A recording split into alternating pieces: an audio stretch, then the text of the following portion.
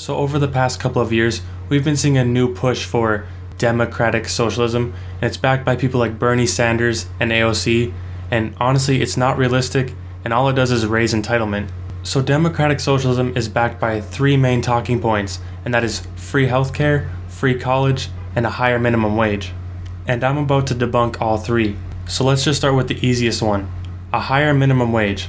Well, see, the actual minimum wage in America is $0, and all that would do is raise the unemployment rates and cause massive inflation that'll basically do nothing anyways, because you'll be paying so much more for goods and services that you wouldn't even notice the higher minimum wage. And now let's go to the second point, free college. It sounds great, right? Everybody's educated, everybody's getting a better job, and everybody's making a ton of money and helping the economy grow.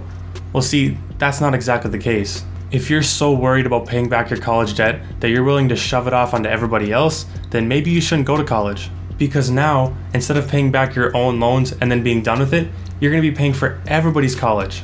Every single item you buy and every service you use is now going to be more expensive because you didn't want to pay back your own college loans, and now you got to pay back everybody else's. Also, I bet that degree is going to look so much more shiny when you're at your new job and you get that massive new paycheck, except you only get half of it because the other half is going to taxes that you raised when you decided that you wanted to go to college for free. Not to mention all the people that go to college that aren't actually serious about getting an education, they just want to go and party and drink and get laid. Well, now you're paying for them too. And do you think personal accountability will ever make them drop out of school if they have no use of being there? Of course not. They're not paying for it.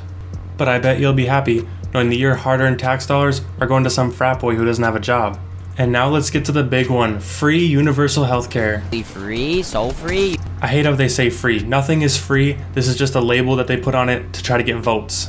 But the sentiment behind it is to make sure that every American, no matter how much they make, is getting healthcare and getting the service that they need to survive. And boy, when you put it like that, doesn't it sound great? Doesn't it sound like something you would vote for, that you can get behind? It's also something you can use to guilt trip your opposition because they don't care about people and they just want to see people die.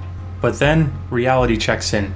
Your uncle gets cancer, he needs treatment, and he has to wait 6 months. By then the cancer is probably going to spread and it'll probably reach the lethal level.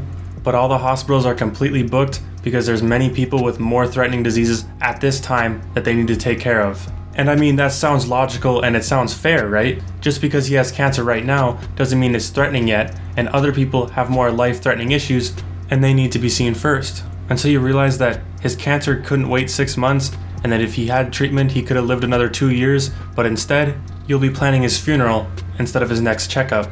That must be why so many Canadians come to America for healthcare. And I forgot to mention one of the most important parts.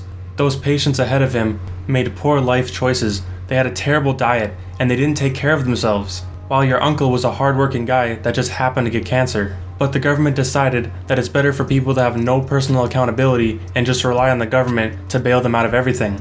And I didn't even mention those less important checkups, like injuries during sporting events or on the job. Well, now you're gonna have to wait a couple weeks to see a doctor for those. I hope you can make it a couple weeks without income, especially since we raised the taxes to oblivion and inflation.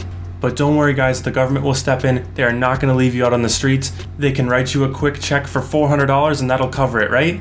It's too bad your rent is $1,000. And even after all of that, the government's looking down on you guys, enjoying the more control that they have. It's been nice paying for your bills for you and paying for your college, but let's change things up a bit. Let's take further control of the media. Let's close down businesses again. Let's raise taxes even a little more. And you know what? Let's just have the entire country live off of stimulus checks. Let's send in the government to take away all firearms while we're at it. On top of that, let's start limiting people's free speech. And then finally, let's just start taking away some people's human rights. Thank you for the help, Bernie Sanders, but we'll take it from here. Who knew Kim Jong-un had such great ideas? And to all of you delusional people out there that want to say, oh, that would never happen, it's already started.